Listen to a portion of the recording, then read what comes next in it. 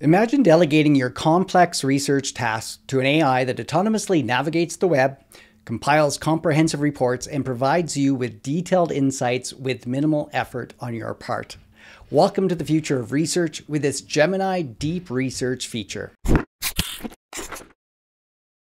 Hi, I'm Jamie, and welcome to Teachers Tech. Google's Gemini 2.0 introduces several groundbreaking features: autonomous AI agents, enhanced personal assistance, and integration with Google services. In this video, I'll focus on the Deep Research feature, which allows users to delegate complex research tasks to the AI. Gemini collects and analyzes the web data, providing comprehensive reports with citations, thereby streamlining the whole research process. For research, I've been using Perplexity for a while, but this feature in Gemini is a game changer. As I'm showing you this deep research feature in Gemini today, I'm going to show you two different prompts. I'm going to give you a simple prompt and it's going to do a pretty good report, but then I'm going to make a more detailed prompt about exactly what I want to get as a research paper, and you're going to see that makes a difference. Let's get started. I'm already logged in to my Gemini Advanced, and if I do the drop down up top, you can see where there's the different models. I'm going to do a different video about the 2.0 Flash Experimental, but for this one, we're going to do the Pro with Deep Research, and I'm going to give you a couple examples. So when I choose this, all I have to do is give it a prompt. The first prompt I give is going to be a simple prompt, and then I'm going to do it again with a more complex prompt, showing you the difference in the prompting style. So we're going to just ask it to provide an overview of the impact of remote work on employment productivity. I'm going to go and submit this. Now, this shows you the steps that it will go through. You can see where it says research websites. If I just expand this, you could get an idea of what's going to happen, analyze the results, create the report. If I wanted to edit this, I could click this, but I'm just going to go ahead and click Start Research. And this takes a few moments.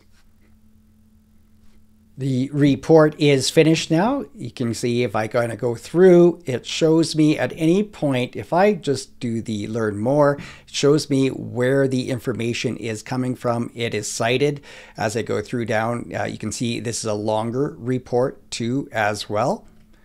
And I'll scroll down all the way to the bottom to the conclusion, showing the different sources here. But it went through 32 websites to find the information for this. And I can push this right out to this into Docs. So I'm going to go and click on Open in Docs. And you'll see at the bottom left-hand corner, it's creating the document. I'm going to go ahead and open in Docs. And then you have it right, you'll have it right in your Google Drive now, where you can work on it from there. And if you do have Gemini inside your Google Workspace, you can go and make changes to this using Gemini to rewrite or to summarize different parts. What I like is if I scroll all the way down, all the work cited is right in this document. But now I want to show you what happens if I give the prompt a little bit more detail, telling it exactly what I want. I'm going to go and create a new chat to this next one, and I'm still under the Pro with Deep Research. So this time I'm going to give it a lot more information. I'm going to tell it that I wanted to research the impact of remote work on employee productivity, kind of like the last, but I'm going to say in the last 5 years.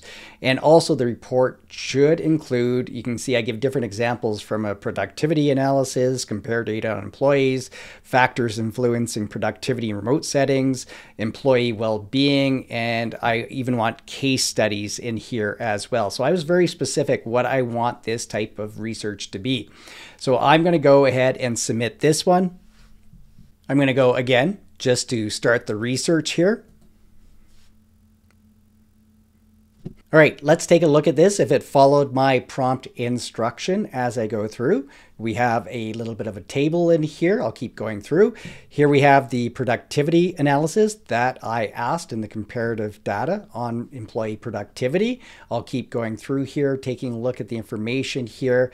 Employee well-being was another thing that I asked for. Case studies was another thing that I asked for. Everything is cited just like before as I go through. And what I want to point out this time, it had researched 77 websites. So do think about your prompt and the detail that you want out of your prompt to get the best possible research.